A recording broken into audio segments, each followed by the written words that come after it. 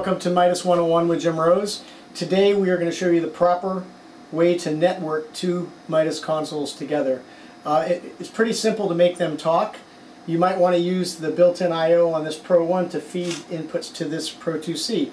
You might have a Pro2C that has a DL251 input rack that you need to use that input rack to feed two consoles. There's all kinds of reasons why you would want to network the two together. And in order to do it, you need to make sure that you have the proper master-slave configuration between the two. You have the proper clock source, and that the consoles are seeing each other in the proper clock domain. Pretty simple thing to do. Right now what we have is two EtherCons plugged into ports 1 and 2 in the back of this. The AES50 ports in the back of this console. We're utilizing this EtherCon 2. What we're going to do is we're going to plug it into the back of this Pro1 in its ports 1 and 2 also. Okay, so now what we have is we have two consoles that are connected via Cat5, but they don't really know each other exist at this point, right? I mean, there's nothing showing up here, and if we go to this console, there's nothing showing up. If you're going to network the consoles together, all that's passing through that stream of AES50 is audio data. There is no control data between these consoles, so they're going to see each other as a generic AES50 device. So when we go into the configuration page, what we want to do is take the ports that are connected between the consoles, and we want to set them up as generic AES50. We'll do that to both of these ports on this console. So now ports 1 and 2 are set for generic AES50, and as you can see, we've got errors. They're still red. And we'll do the same thing on this console here. We're going to go to config, and we're going to take port 1, and we're going to change that to a generic AES50. And we're going to take port 2, and we're going to change that to a generic AES50.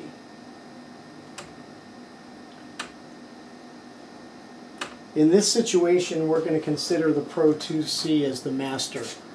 And let's just say this is the one that another external I/O box is hooked to, and we just chose this one to be the master console.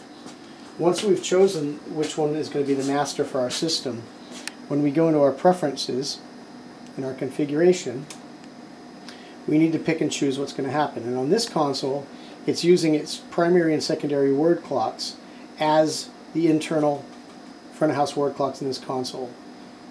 It's in sync with itself, and it's the master of the system.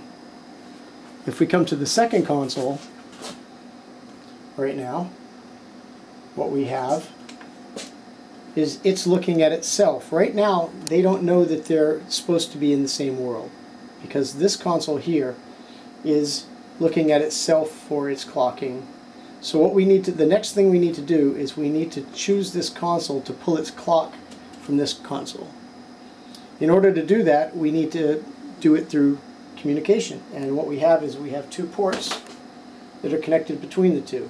The primary and secondary sources all need to come from the master to the slave. It can't be an internal front of house word clock on this console and a patch from that on the other between these two, because if they're in a master or slave configuration wrong, that will fail. So what we want to do now is we want to take this console and we want to choose its clock sources as ports 1 and 2. We really only need the first one, and it's an automatic choosing method. But now what's happening is this console here is now clocking from this console. But it's also telling us that it has a problem. See how it's red here? It's still not seeing things properly because it doesn't know that it's supposed to be looking for this to be the clock in that situation for them to talk correctly.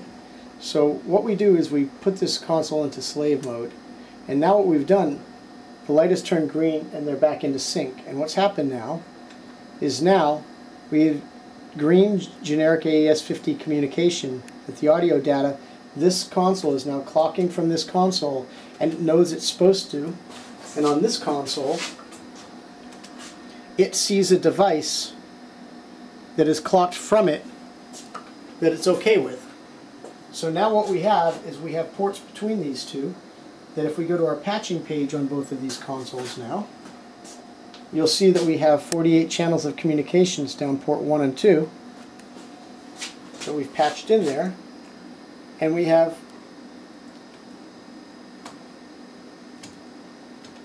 48 channels of communication on here. Now we have a 48 channel stream between these two consoles that we can do whatever we want. We can send from our I/O on this console, or from our Surface I/O on this console, down an AES50 stream to that console. If we had a 251 plugged in, we can send it down those streams to that console also. On this console, we could take the Surface I/O on this side, and we could bus it back to the other console. Now they've become one unit, and through this Cat5 stream that we set up, we have 48 channels of bidirectional communication clocked properly and working in sync with each other. Thanks.